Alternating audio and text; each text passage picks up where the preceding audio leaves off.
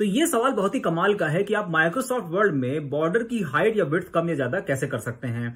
आज का ये सवाल पूछा है अर्शिता जी ने और मुझे भी एक नई चीज जानने को मिली। मुझे पहले पता नहीं था कि जो बॉर्डर बनता है माइक्रोसॉफ्ट वर्ड में उसकी आप हाइट या विड्थ कम या ज्यादा यानी कि मैनेज कर सकते हैं। जैसे कि आपको पीछे स्क्रीन पे दिख रहा है, आप देख सकते हैं कि राइट हैंड साइड का जो बॉर्डर है और उसके और पेज के बीच में जो मार्जिन है वो आप देख सकते हैं कि थोड़ा ज्यादा है, मैंने बढ़ाया हुआ है। ठीक है, तो आज इस वीडियो में जानेंगे कि कैसे इसको हम कम या ज्यादा कर सकते हैं। तो चलिए करते हैं कंप्यूटर स्क्रीन पे। तो सबसे पहले एक नया पेज ओपन कर लेते हैं। उसके बाद हमको जाना है लेआउट टैब में। ये रहा लेआउट टैब, इस पे क्लिक कर दीजिए तो नीचे आपको बहुत सारे ऑप्शन मिलेंगे। हमको जाना है पेज सेटअप वाले सेक्शन में। ये रहा पेज सेटअप वाला सेक्शन।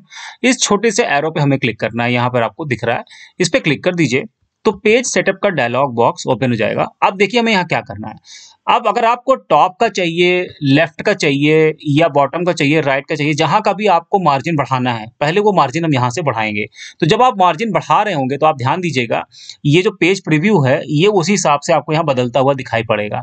अब मान लीजिए कि मैं यहाँ पर देखिए लेफ्ट का मार्जिन जो है वो बढ़ा रहा हूँ, तो आप देखेंगे कि नीचे पेज को देखते जाइए, पेज का जो मार्जिन है वो बढ़ता जा रहा है। ठीक है, तो मान लीजिए कि इसको हमने यहाँ तक कर दिया, 65 कर देते हैं। ठीक है, 65 तक हमने यहाँ पे इसको सेट कर दिया। उसी प्रकार से आप टॉप का, बॉटम का, राइट का कहीं का भी मार्जिन आप बढ़ा सकते हैं, दोनों तरफ का एक साथ बढ़ा सकते हैं, जैसा आपको मर्जी हो आप यहाँ पे सेट कर सकते हैं। उसके बाद हमको जाना है नीचे ओके पे। ठीक है, ओके बटन पे क्लिक कर दीजिए। अब हमें चलना है डिजाइन पे। ये देखिए लेआउट के बगल में आपको टैब मिलता है डिजाइन का, इस पे चलिए, इस पे क्लिक कर दीजिए। राइट साइड में आपको पेज बॉर्डर का ऑप्शन मिलेगा, यहाँ पर जाइए, इस पे क्लिक कर दीजिए। तो जब आप पेज बॉर्डर पे क्लिक करेंगे तो ये देखिए पेज बॉर्डर का यहाँ पर विंडो ओपन हो गया। यहाँ पर हमको बीच वाला ऑप्शन सेलेक्ट करना है, पेज बॉर्डर। उसके बाद हमें सेलेक्ट करना है बॉक्स। आप ध्यान से देखिएगा हमें क्या करना है, सारी जो भी सेटिंग है वो यही है, सबसे इंपॉर्टेंट सेटिंग यहीं पर है। हमको जाना है ऑप्शंस पे।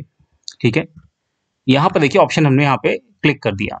अब उसके बाद यहाँ पर देखिए मेजर फ्रॉम में इस ड्रॉप डाउन पे क्लिक करिए और यहाँ से टेक्स्ट सेलेक्ट कर लीजिए। तो जैसे आप टेक्स्ट सेलेक्ट करेंगे तो यहाँ पे देखिए टेक्स्ट सेलेक्ट हो गया। अब इसके बाद यहाँ से ओके कर दीजिए। उसके बाद जैसे ही आप ओके पे क्लिक करेंगे तो आप देखिएगा ये बॉर्डर कहाँ से बनता है।